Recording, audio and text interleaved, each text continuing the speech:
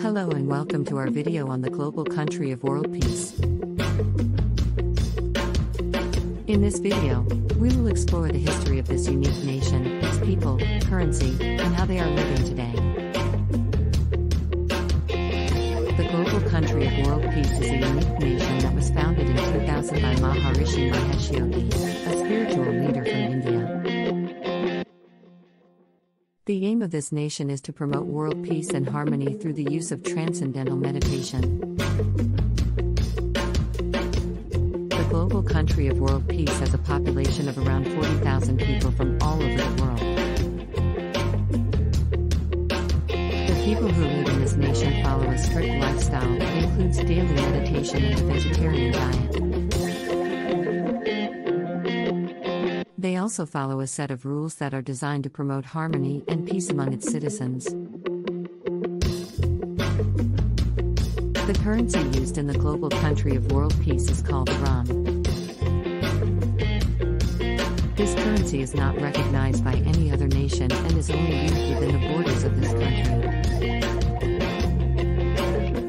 The value of Ram is tied to the price of gold, which is believed to provide a stable and secure economy for the nation.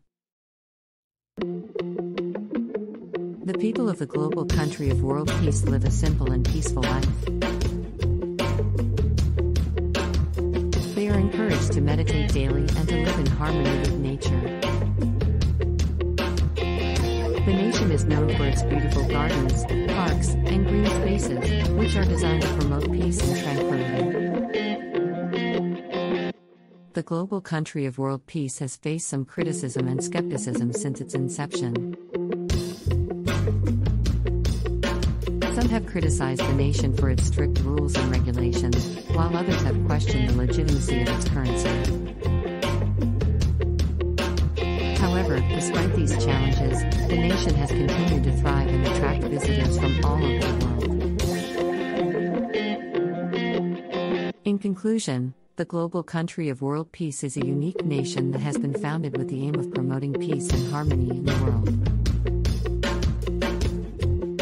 The people who live in this nation follow a strict lifestyle that includes daily meditation and a vegetarian diet. The currency used in this nation is called the Ram, which is tied to the price of gold.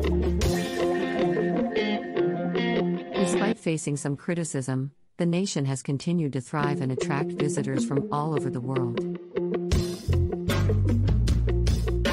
Thank you for watching.